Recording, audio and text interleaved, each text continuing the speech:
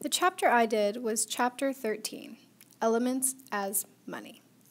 In the very first part of this chapter, he talks about how there are different types of things that have been used as currency, such as cattle, spices, teeth, salt, cocoa beans, cigarettes, even beetle legs at one point, and tulips, of all things. The reason that these have been currency is because they're all relatively hard to fake, unlike metals, especially transition metals. This is because they share similar chemistries and densities. These similar properties and their ability to bond so easily with each other is the reason that people have been fooled for so many years. But we'll touch more on that later. Now, on to King Midas, if that's how you say it. The next thing he talks about is King Midas in Turkey, and this is in 700 BC. Now, according to legend, the Greek god Apollo, who's the god of music, asked Midas to judge a contest between him and some other guy. Obviously, Midas chose someone else, and Apollo turned his ears into donkey ears. Then, later on, he helped a centaur named Silenus, if that's how you say it, and in return, he granted him one wish. He wished everything he touched turned to gold. And if anyone's read Greek mythology, you will know that even his food turned to gold. So maybe not the best wish. But this probably never happened to the real King Midas, but there's a plausible reason for the myth, and that's because of the Bronze Age. Bronze can be made up of many different variations of the two elements tin and copper. Now, bronze kind of has a copper tone to it, but brass is made from zinc and tin. It's a little more subtle and a little more golden. Sam Keen suggests that this is where everything he touches turns to gold myth comes from. Just a bunch of brass. And Sam Keen reminds us that this is not the only time that gold has been sought after. If everyone remembers El Dorado, the city of gold, and, of course, the gold rush.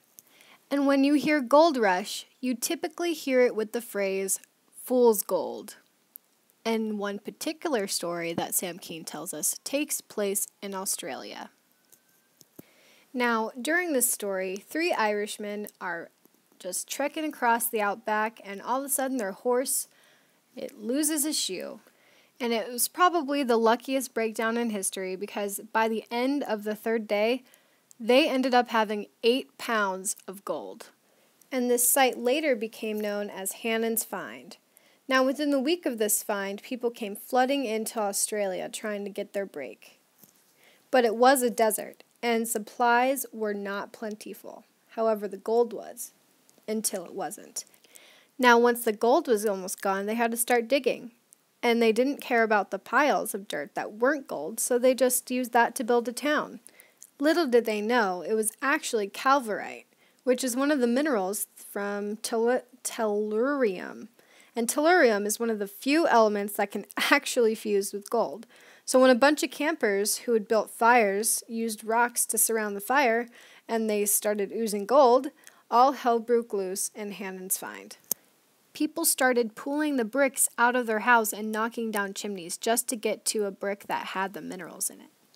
Now, those were 2 instances where deception was accidental, but Keen quickly moves on to counterfeiting.